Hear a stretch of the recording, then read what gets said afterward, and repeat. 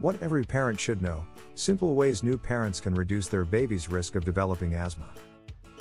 Childhood asthma and allergies have been on a steady increase worldwide.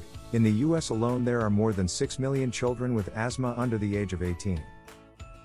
Asthma drugs have potentially serious side effects and are not the optimal solution to asthma, particularly for children. During the last 15 years, there has been an alarming 160% increase in the rate of asthma in children under 5.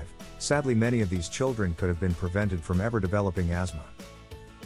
The good news is you can do something to safeguard your child's health by taking a few simple measures in your own home.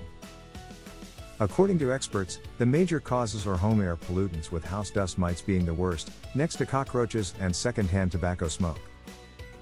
Although dust mites and the feces they produce are found in vast numbers in every home, don't despair. Drastically reducing the population of these microscopic, spider-like insects is easily done by washing bedding in hot water weekly. Next, using zippered, plastic covers on pillows and mattresses will keep them from coming back. Since dust mites thrive in moist or humid conditions, it's important to lower your home's humidity level to less than 50% with a dehumidifier.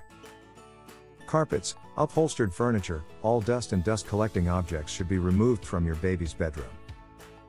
It's also a good idea to keep pets out of your baby's bedroom, as pet dander is also a very common allergy and asthma trigger. Cockroaches thrive in moist environments, so to discourage them from invading your home, be sure to fix all leaky pipes and plug up any holes in walls or near plumbing. Since they love to feed off crumbs, food droppings or open food containers, keeping food in sealed containers and maintaining a clean kitchen will discourage them from taking up residence. Beware of using pesticides, as they can trigger an asthma attack. Secondhand smoke during pregnancy and after pregnancy should be avoided completely. If family members smoke, have them do it outside and don't let visitors smoke in your home. For women smokers who are planning a pregnancy, making an effort to quit smoking for the sake of their future baby's health is a wise choice. If your town or city has poor air quality, then you should invest in a HEPA air purifier to keep airborne pollution to a minimum inside your home. Food allergies in infants and children can be life-threatening and are also known to contribute to the development of asthma.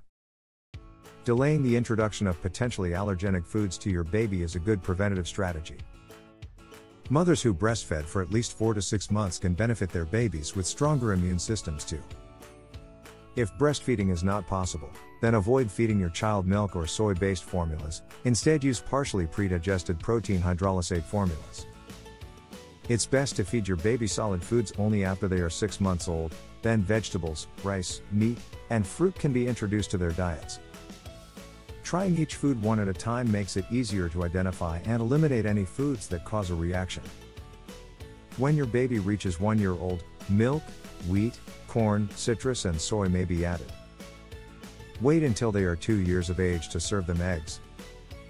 Next, when your child is 3 years old, you can introduce fish and peanuts.